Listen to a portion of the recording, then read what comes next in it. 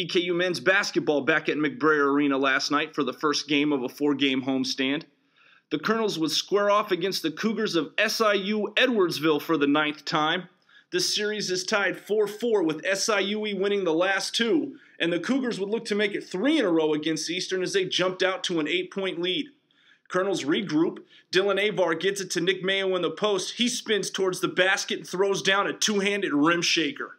Parker Chitty drives baseline and goes up and under. Chitty Chitty bang bang. EKU down 3.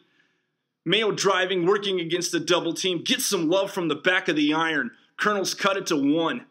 Isaac McGlone takes it inside for the cream cheese finger roll to put Eastern on top. Second half, Colonels start to run away with it. Asante Gist on the fast break lays it in to make it an 11-point lead. AG again taking it to the rack, gets the bucket and draws the foul. The freshman poured in a career-high 25 points. McGlone feeds Zach Charles and the junior puts it off the glass for the hoop and the harm. Zichuk chips in 10. Mayo continued his stellar play.